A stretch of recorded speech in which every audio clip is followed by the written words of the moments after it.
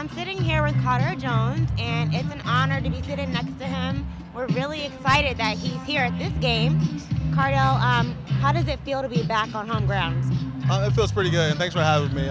It's my first time being a chance to get back and see the guys play in person. I mean, I've been keeping up with them all through the season, and just the atmosphere is really no place like home.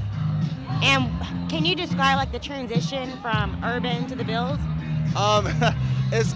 Coach Meyer prepared me for it, but my two coaches are completely night and day as far as personality and the type of guys they are. But it's definitely, Ohio State definitely prepared me for the transition in NFL, and I'm definitely grateful, and it's an honor to have played for a coach like Coach Meyer.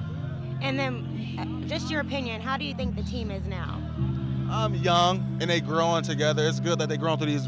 It's good that they're going through these growing pains early. It kind of reminds me of our national championship season when we lost early, and we were so young, and people really didn't expect that much from us. But you know, we know what we got inside our program, and I'm excited to see these guys play in person.